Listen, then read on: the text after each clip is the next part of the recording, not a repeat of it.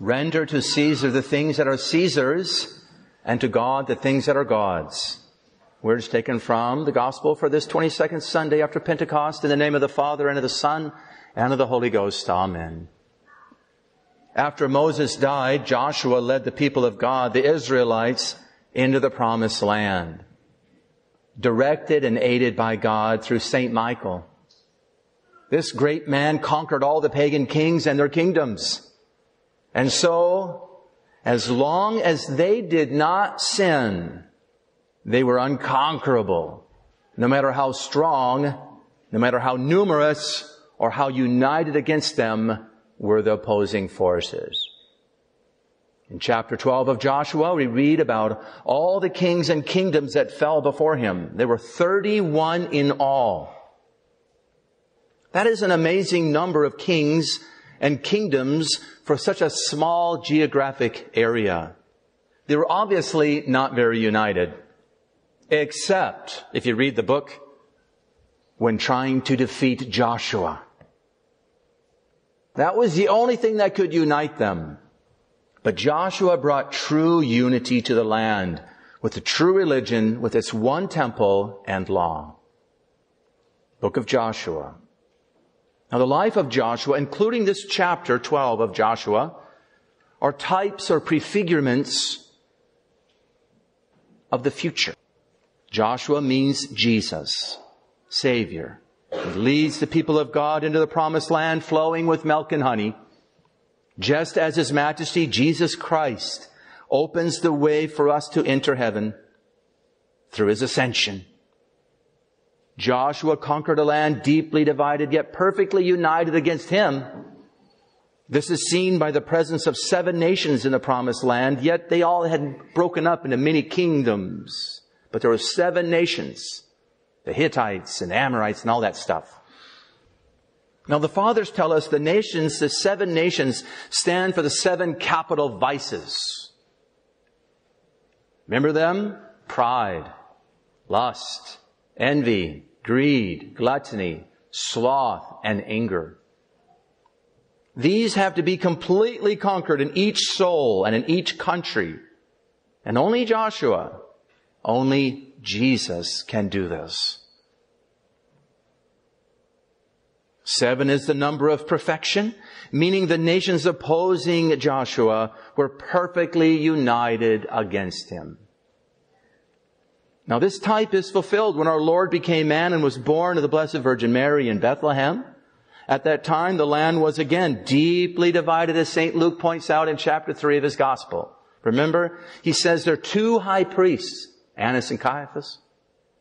He says also that there were the Romans under Tiberius Caesar and Pontius Pilate. And he said there were 4 little kingdoms, one of which was governed by Herod. This division, if you understand what I'm trying to say, this division is on display in our blessed Lord's Passion.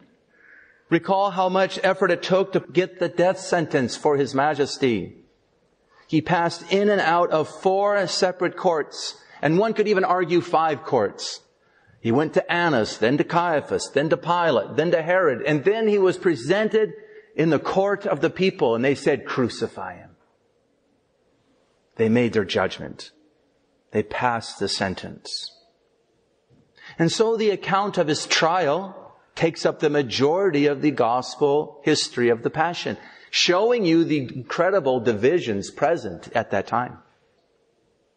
In the gospel for today, we see a few signs of this too. The various forces that did not agree with each other. In fact, in some ways, they hated each other. Namely, the Pharisees and the Herodians, they teamed up against His Majesty. The Pharisees were legalistic, religious-minded, strict Jews, while the more politically minded Herodians were dedicated to King Herod, thinking perhaps he might be the Messiah. Soon the worldly Sadducees would also join them, as well as the lawyers. These groups were always divided and at each other, unless it was about stopping the new Joshua who was conquering the land.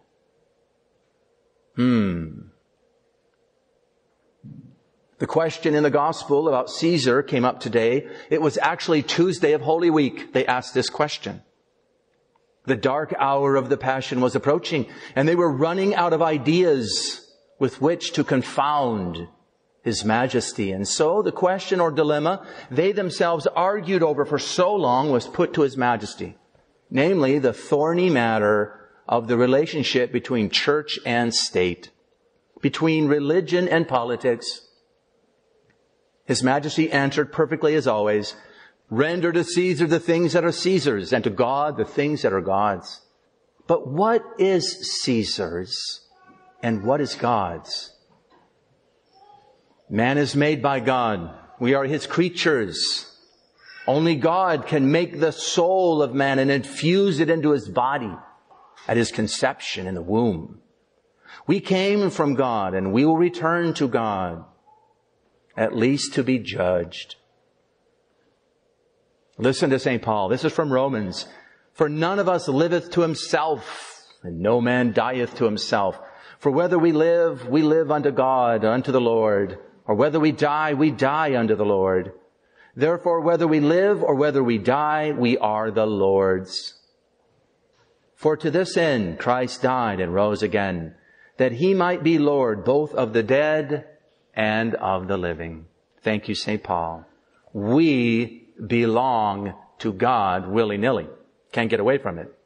And we must render to Him as due our souls, our wills, our bodies. Listen to St. Hilary, Doctor of the Church, Father of the Church. "We are bound to render unto God the things of God, our body, our soul, and our will. For the coin of Caesar is in gold, in which His image is engraven. But God's coin is man, in whom is the image of God." St. Bernard adds, "Render unto Caesar the penny which has Caesar's image. Render unto God the soul which He created after His own image and likeness, and ye shall be righteous." Now, just as the soul is more important than the body, it lives on, the body dies and rots. Just as the soul is immortal then, whereas the body dies, so too the church is higher than the state. The mystical body of Christ is higher than the state. No kidding. That's not what people think today, though. So too, then, is theology higher than political science or any science. Just as the church is higher than the state, so is theology, the science of the sacred, higher than political science, the science of the state. So too, the church is immortal. Well, the state eventually must end. It's going to die. Just as the soul gives life to the body, so too the state receives life from the church. This is why the governments or states of the world are supposed to help both the church and the soul, its citizens, reach their final end by removing any temporal blockages that stand in the way. That's the job of the state. A couple of simple historical examples. The state is to make Sunday a day of rest, wherein everyone can attend Holy Mass. Now, although the government cannot make us go to Mass, they should make it possible for everyone to be able to go. How? By outlawing unnecessary business on that day and keeping the roads open, obviously. Another example is divorce. It was, once upon a time, illegal, unless it was proved that the marriage was invalid to begin with. Something only the church could determine. And so the state is to occupy itself with things temporal, making sure that none of them block the way to things eternal. That's the job of the state. Yet down through time, over and over again, the state or political leaders and their governments have risen up against the church to dominate. There's an inversion that goes on.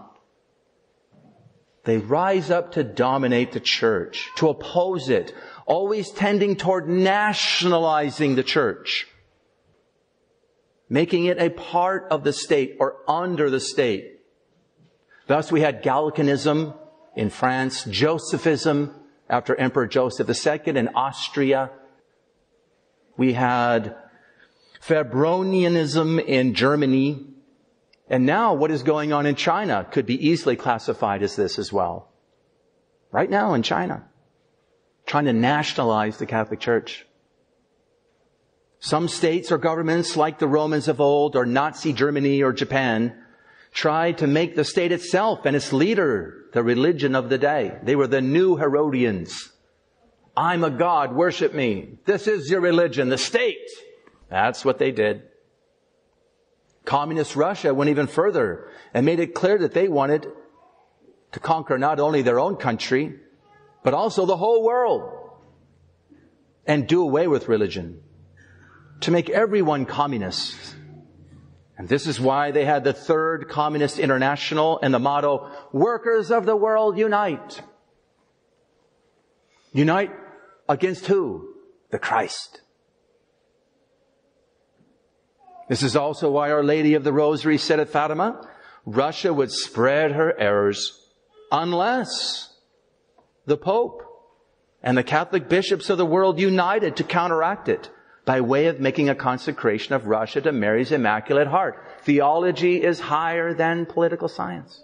We must fight it at the level of theology. Consecrate. Note, by the way, all these governments, once in full power, tried to block all things religious. So, for example, in Russia, Sunday was out. They formulated new work weeks and new calendars and made it dangerous to attend Mass. They did away with marriage laws and so on, legalizing divorce so that they could control individual lives and their bank accounts, as well as where to educate children. Russia indeed has spread her errors. This is what they're doing now. Our government loves divorce because they can get into your lives and your bank accounts and control your children where they go to school. It's communism. When we study false religions, it shows up time and time again that they too are seeking to overcome the world. Something that has only been given by God to the Catholic Church alone to accomplish. His Majesty commanded us for all time at the end of Matthew's Gospel. Going therefore, he said, teach ye all nations. He didn't say all peoples and all persons. He said all nations. Go out there and teach ye all nations, baptizing them in the name of the Father and of the Son and of the Holy Ghost, teaching them, that is, all nations, to observe all things whatsoever I have commanded you. The church is higher than any state or all states combined. And this is one of the reasons why we're called Catholic, that is universal.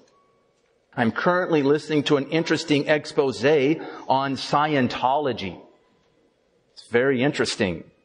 Not surprisingly, its wicked founder, L. Ron Hubbard, who, by the way, started his career as a religious founder by committing adultery, falsifying a marriage, and absorbing the writings of the Satanist Aleister Crowley. Great founder. Yep, L. Ron Hubbard wanted to overtake the world using his ideas and writings as it were sacred scripture, inspired. They all want to do that. How about Islam? Islam makes it very clear that they want to conquer all nations and subject them to the Quran. Thus, allowing them into any country will only bring yet more division, guaranteed. Mormons go all over the world seeking to Mormonize everyone they come across. They're in our own neighborhoods. For those with eyes to see and ears to hear, the 12th chapter of Joshua also represents our times, when the world has grown small under modern technological advances of travel and communication. But oh, how very divided we are, just like those little kingdoms of old, laboring under false principles of enlightenment and French Revolution, which demand the separation of church and state, which is an evil. It's against the way God made things. We also have the so-called United Nations that are anything but united.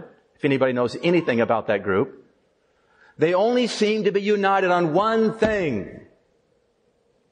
The very same thing with which the kings falling under Joshua were united. The same that united the Pharisees, the Herodians, the elders, the Sadducees.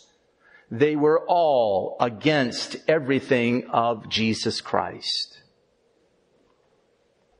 How right was the great Russian novelist Dostoevsky in saying in his allegory, The Grand Inquisitor, "These pitiful creatures, that is man, are concerned to find something that all would believe in and worship, that all may be together in it. This craving for community of worship is a fundamental secret of human nature." Dostoevsky's right. But this thing that unites, what they're going to end up with, is the lowest common denominator, the state. When this happens, an antichrist is not far away. In other words, political science becomes your theology. The state becomes your God and your religion. Now, some serious lessons fall out from this. First of all, we should be thankful we're Catholic. We're in the right place. We should stay united in the midst of this great trial we're in. How much it behooves us to stay united and not let silly little differences break us apart. You know, they say about trads that if you want to form a firing line to take out an enemy, they turn and shoot each other. How true that is. They form a circle. We'd rather shoot each other than fight the enemy. We need unity, not get involved in these silly little differences that people bring up. We have what it takes for unity. Second of all, when the church is separated from the state, its demise is sure to come. Not the church, but the state. As everyone knows, the death of a body involves the various parts of that body decaying, disintegrating into their individual elements. Thus, it is only the soul that can keep a body alive, uniting and harmonizing that body to make it one. In other words, there is no unity in any state, any government, any country, any geographic region, or the world as a whole that will last unless it has God uniting it. No political system will unify unless, key point, via negativa, unless it is unified against God. That's how a lot of these governments have kept going, because they're united against one thing. We're against everything of God, or is Christ, the church that He established. And thus they keep going in some ways, and they fall apart eventually. Anything but God. They repeat that phrase from the gospel, "We will not have this man reign over us." Seems to be the motto. But as history clearly shows, such false unions are deeply divided and doomed to disintegrate. They may achieve some level of unity for a time, such as that produced by the brute force or by fear, as the communists employed. But it will not last. What a grace it is to be Catholic. We should stay with the church, come what may. Third of all, this also means that when the state rises up to dominate the church, we should expect to see a few things. Number one, people will tend to view politics and political leaders as saviors, as the Herodians viewed Herod. This is important to understand in this election year. I do admire our current president, and I plan on voting again this year to help him limit the evil of revolution as much as possible. To vote for those who will not fight against God and His church as much as I'm able to determine. But I also know that no man can help us out of this fix until God send us another Joshua-like man to conquer the world anew with Saint Michael. People who look for political saviors are only paving the way for an antichrist to arise, because they will be forever looking for some future leader to solve their problems instead of getting on their knees and praying for God, to God, to send some Christ-like figure, a great pope and a great king maybe, that's been prophesied. If nothing else, for Christ the King of Kings to return and conquer all nations As it says in the Bible, all nations will come and adore Him. Now note, some of these same people will also treat the church leaders as political, even saying when they should resign or not, as if they have that power to tell a pope or anybody, you should resign. What arrogance! What a shameful place we're in now. Treating theology like political science. Treating the pope like an elected official. This is not something we can do. It's not within our power to say these things. It shows you how bad, how degenerated we've come to apply political theory to theology. That's what's happening. It's shameful. Second of all, this inversion of state over the church also leads to science dominating theology, I just said, which is what we have today. People will ridicule the tenets of faith and theology using things that they claim to be scientific to discount them. Thus, we have the rise of evolution in every sphere of life and study. Evolution, the prevailing philosophy of our times. This was predicted. Once again, we turn to the great Russian novelist Dostoevsky. He wrote in the late 19th century. He makes this point in the discussion on the relationship between church and state in the Brothers Karamazov. Excellent book overall. He said, according to modern thinkers, the church ought to be transforming itself into the state. From a lower to a higher species. That's evolution. From a lower to a higher species. The higher species, according to them, is the state. The lower species is the church. That's an inversion. It's a diabolical disorientation. And he said that it should disappear into the state eventually, making way for science, the spirit of the age, and civilization. And if it does not want that, the church resists and offers resistance, then as a result, it is allotted only a certain corner, relegated to the sidelines, as it were, in the state, and then put under its control. See evolution at work here. The inversion. Evolution will tell theology what to think.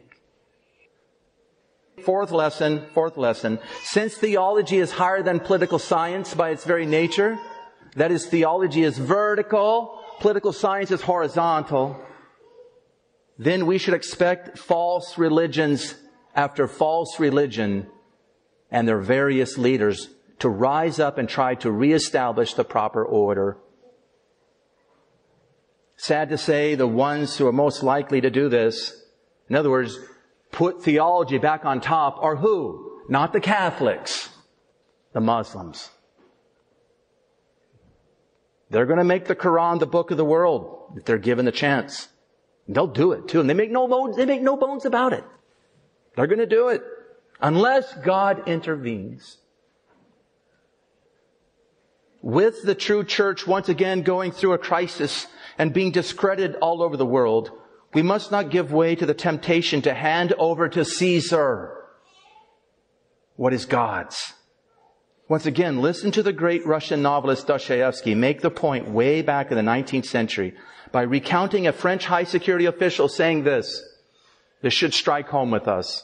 We are not afraid of all those socialists, anarchists, atheists, and revolutionaries. We keep an eye on them, and their movements are known to us. We've got them figured out. We know what they're about. But he says, but there are some special people among them, although not many. These are believers in God and Christians, and at the same time socialists, revolutionaries. They are the ones we are most afraid of. They are terrible people. A socialist Christian is more dangerous than a socialist atheist. Thank you, Fyodor Dostoevsky. Well said. Let us avoid this ourselves by always rendering to Caesar the things that are Caesar's. Let us keep the various spheres where they're meant to be. Let us not confuse theology and political science. Let us not confuse church and state. Let us give to God the things that are God's. All the while knowing that a Joshua-like man, prophesied to come, will surely come and bring the longed-for unity that only God can grant. In the name of the Father, and of the Son, and of the Holy Ghost. Amen.